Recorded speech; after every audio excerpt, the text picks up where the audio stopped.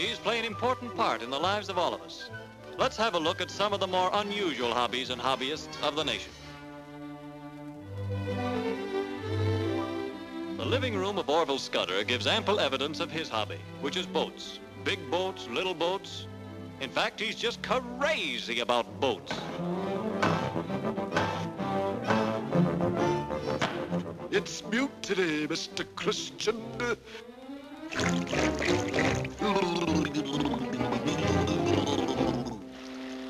Amateur botanist Herman Dipple has developed a marvelous plant food. Mr. Dipple, Mr. Dipple, is it true that your plant food really makes things grow? Yes. It's a possibility.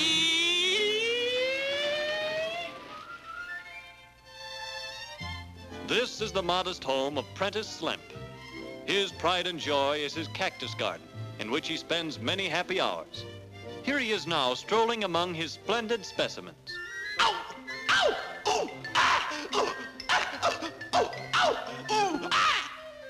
Herbert Strongfort of Muscle Shoals makes a hobby of keeping physically fit. His diet of raw carrots is largely responsible for his iron physique. But Herbie, isn't there any drawback to living exclusively on raw carrots? No, not that I know of.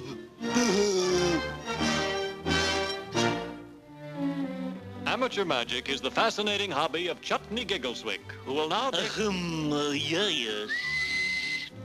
I will do a most difficult trick. I will cover the goldfish bowl, thus, and with a wave of my magic wand, thus, I will make the bowl, the cloth, and the fish completely disappear. Alakazam, presto!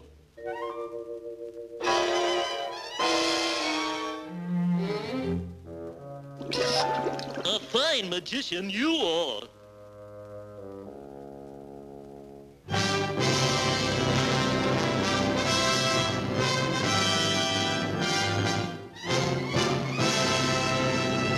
Violin. Slap bass. Piccolo. Trombone. Now all together.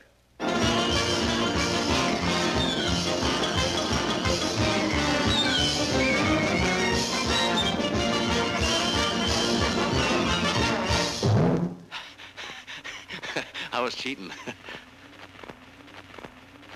The handling of vicious dogs has long been the unusual hobby of Samson McDivitt. His domination over these brutes is unquestioned. Get in there, Luckyver. Get yourself in the house right now. Get in there and stay there. I guess he realizes who's master around here. Aye.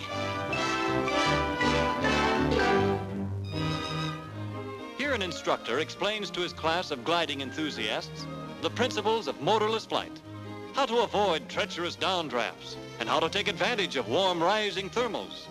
There they go, off to apply their instruction in man's closest challenge to the art of the birds.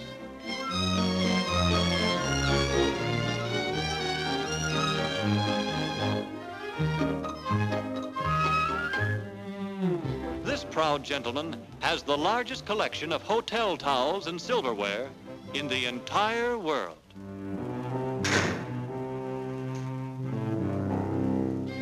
Julius Digby makes a hobby of inventing boons to mankind. Probably his greatest boon to mankind is his Digby Deluxe Dunking Donut, guaranteed against all dripping and drainage.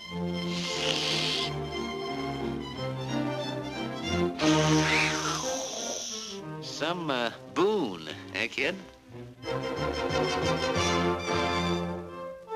Another equally successful creation is his anti-hot foot shoe.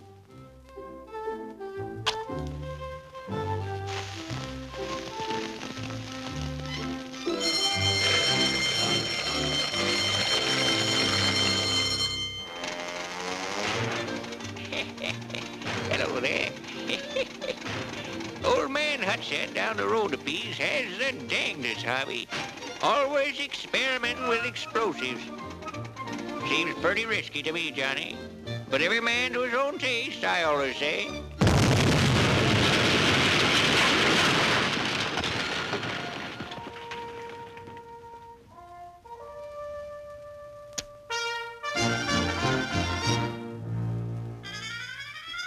Hey, wait a minute. Okay, go ahead. Turn now. What's Dick Tracy doing today? Oh, say, let's do the crossword puzzle, huh? Well, can this be a hobby?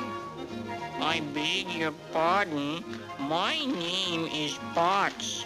I got a hobby too. I make all kinds of handy gadgets.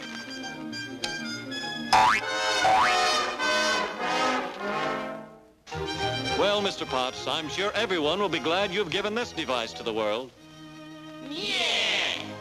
Everybody will be so glad!